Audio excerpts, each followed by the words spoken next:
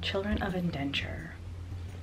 What will we tell our children when they ask, is it normal for a man to kill his partner? How do we address domestic violence against Indo-Caribbean women? The headline reads, "Man kills wife, girlfriend, or fiancée." The article is then followed by episodes of abuse, relatives addressing anger and jealousy within the relationship, and ultimately a night gone tragically wrong. The victim, more often than not, was separated from her partner and began to envision a new life. Every incident is unique and cannot be painted with a singular brush, but similarities are frightening. Life is taken, and the previous wounds are reopened. The cycle continues. Why are women killed by their partners? One of the easiest excuses is to blame it on alcohol. This narrative does not hold men accountable for their actions. It rather excuses men as irrational, irresponsible, because they were under the influence. Accusations of infidelity and jealousy also arise, focusing on the deceased and not the killer's actions. There are no acceptable excuses. Looking at intimate partner abuse historically can shed light on relationships today, girls and women. Women are often stereotyped in music and culture as being money-driven. Kanchan's "Give Me Paisa" describes Indian women as gold diggers, and this sentiment is echoed throughout the culture. But why were women so concerned with money in the eyes of men? Is it because after leaving Hindustan, they were earning money for the first time and held multiple roles? Working woman, mother, and wife, and had multiple responsibilities such as childcare and housework. Women did not leave the plantation to go to a local rum shop.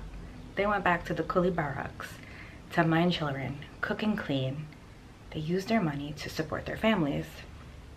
Indo-Caribbean women today have excelled in almost every profession, including prime minister. Our journey started in pre-partition India. We left our motherland and crossed the Kalapani, the Black Water, via indenture ships to the Caribbean. Indo-Caribbean people call several countries in the Caribbean home, including Guyana, Trinidad, Suriname, and Jamaica, among others. Many Indo-Caribbean people also migrated to the US, UK, and Canada. The journey from the Caribbean to the Northern Hemisphere was challenging for many, and included paper marriages, family sponsorships, backtrack migration, and more often than not, women took on the burden of child rearing, child separation, working laborious jobs to make ends meet. Boy meets girl. During indentureship, there was a disproportionate number of Indian women migrants. The first ship to British Guiana, there were 14 women, 11 girls, and 400 men. 12.5% of the indentured people were female. Previously, the slave ships were 35 to 40% female. Eventually, the indentured ships had a quota of 29%. The fierce competition among men created unimaginable scenarios for migrants. Women and girls lived with multiple men and were responsible for cleaning, cooking, among other things.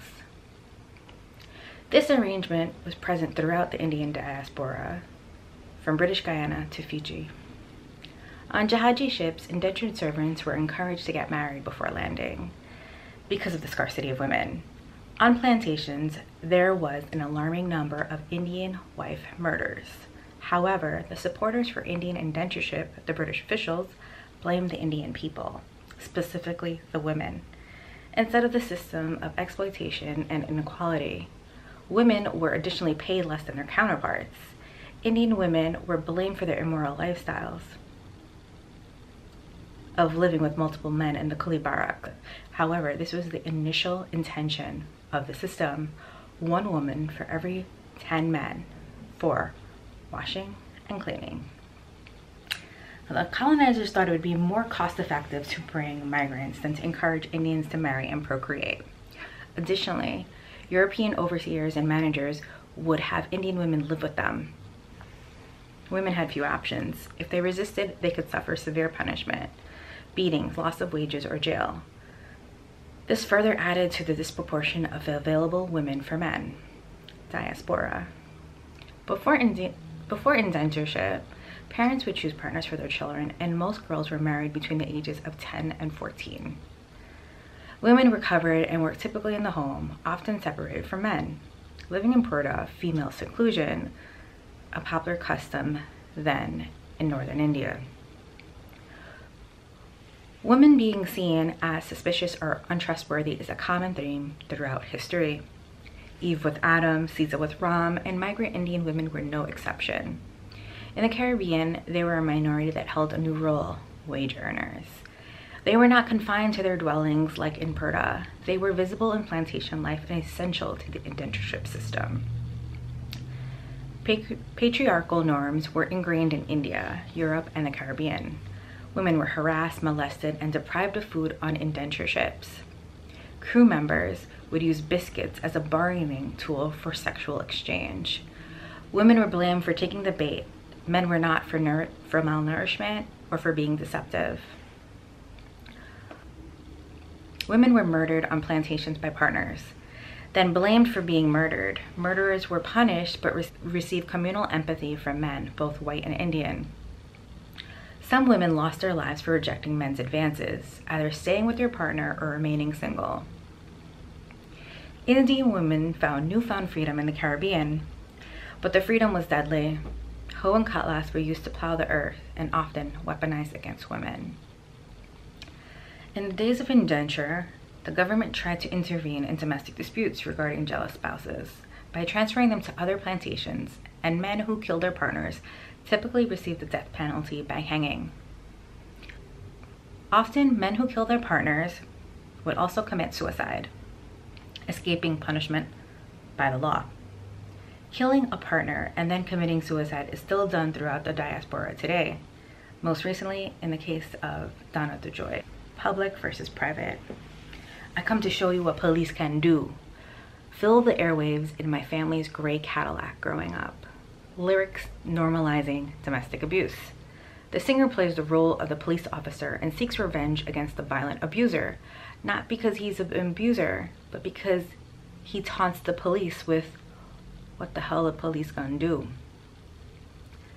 The officer doesn't take the side of the abused woman. He's wary of women himself, because I know what women can do. Today, police in Guyana complete mandatory domestic violence training. However, there are reports of police accepting bribes from perpetrators. This was stated in the U.S. Department of State report in 2018. Additionally, women in Guyana get paid 61% less than men for equal work.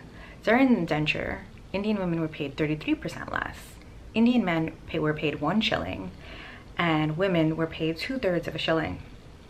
In New York, women are paid 12% less than men.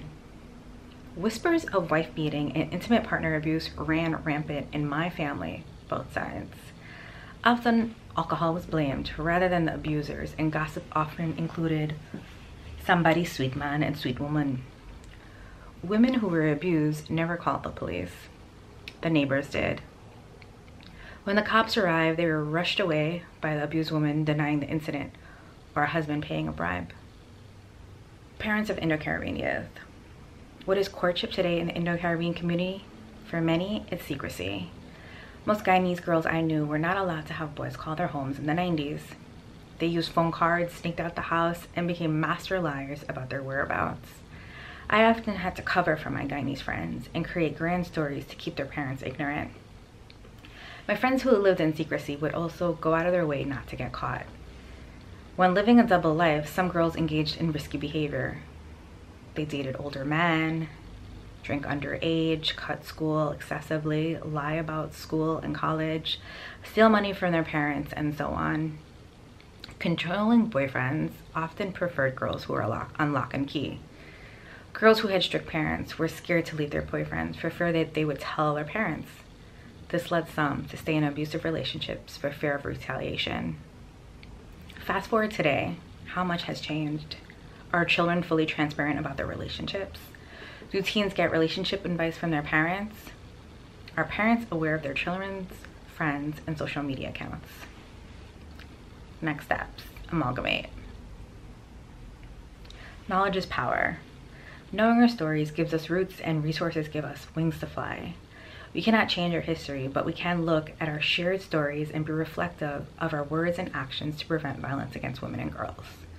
Domestic violence and intimate partner killings are universal. It is not innately Indian or Caribbean. How do we create a safer society for women, girls, and boys?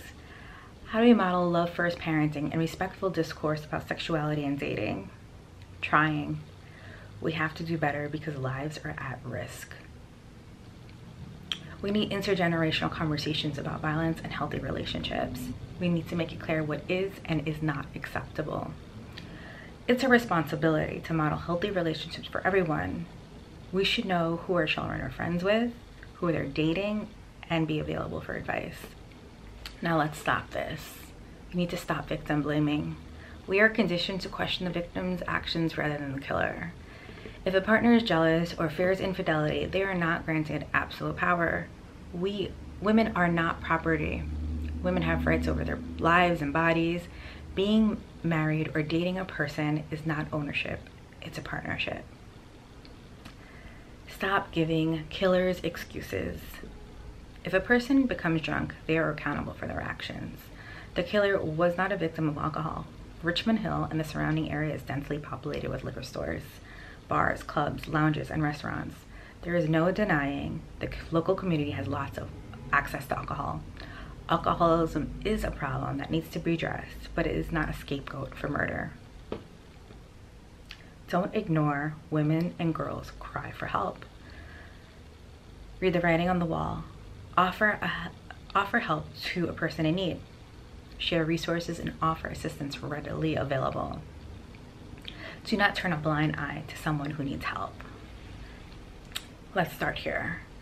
Encourage your children to say no. At a very young age, parents direct children to hug and kiss every friend or relative that comes their way. Instead, ask them, do you want to? And if they shrug and say, no, that's okay, forcing them to hug and kiss everyone could develop issues in the future. Teaching children to say no to unwanted touching is a valuable life lesson. Boys and girls could easily be coerced by adults and older children and feel like they have to do what they say. Let kids know they have choices. Share your experience growing up with your children, especially related to dating and courtship. Humanizing yourself to your children allows them to feel comfortable to ask questions about dating and friendship.